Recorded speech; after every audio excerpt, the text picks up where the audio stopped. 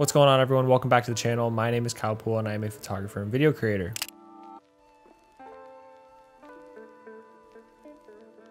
Today we're talking product photography, and last time I made a video similar to this, I had a lot of comments of people asking me to go into more detail about, my camera settings and just like the overall set and how I achieved some of those photos. So we're going into detail on how I achieved this photo.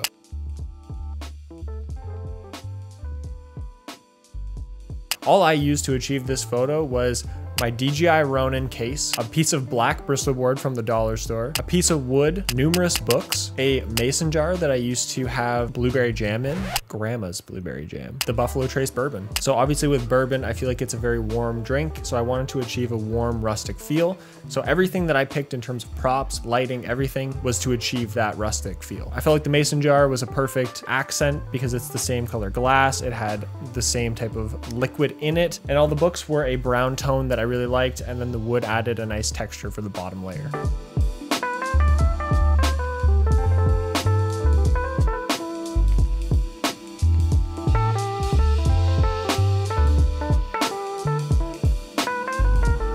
So in terms of lighting, obviously this has a very warm feel to it. So I really wanted to bring that out in the photo. The only lights we had in this whole room originally were obviously like you have a main light in your place. Typically lights in homes are a tungsten color. So again, that works perfectly for what we're doing. That light actually doesn't provide a lot of light. For anyone looking through a camera lens, you'll know what I'm talking about, but it doesn't provide a lot of actual light. So what we did was we added a fill light to the left-hand side here. I noticed that it was a little bit too harsh. So what I did was I put a white sheet over top of it.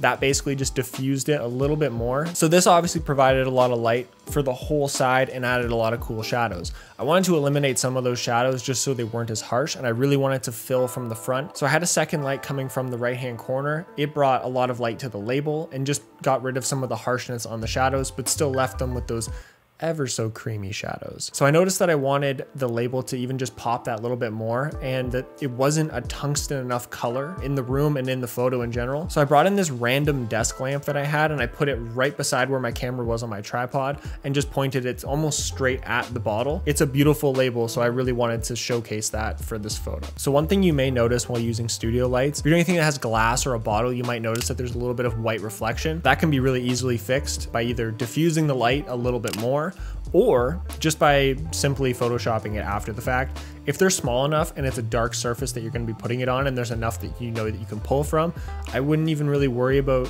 changing it too much. So for me personally, for this shoot, I had a knife in the photo at one point. I had it all the way up against the wall.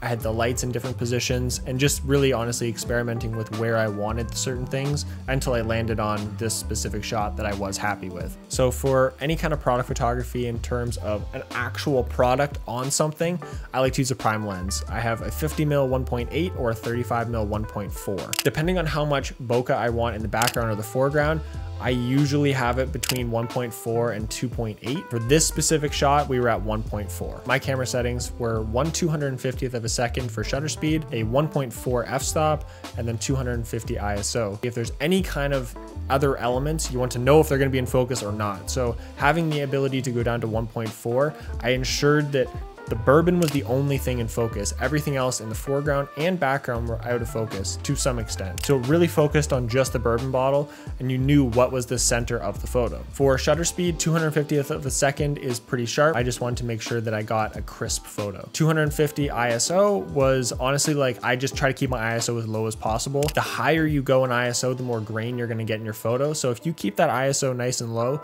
you're gonna ensure that there's the least amount of grain possible, especially when you're using any kind of artificial light.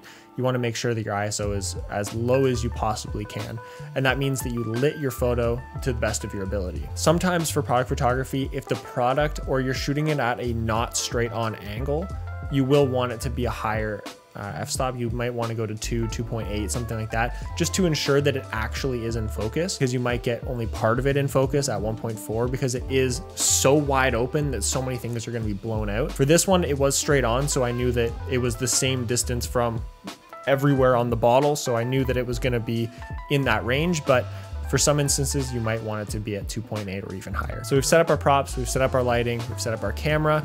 The only thing left now is just to actually edit the photo. If you guys are interested in that, please leave a comment below and I'll definitely make another video on it. I do have editing videos actually on my channel right now, so if you're interested, you can definitely go check those out. I'll link them at the end of the video. But that's all for me. Thank you so much for watching. I appreciate all the love I've been getting on my channel, both on Instagram and YouTube. If you haven't already, hit the subscribe button, like the video, share it with your homies, do whatever you gotta do, and I will catch you guys in the next video.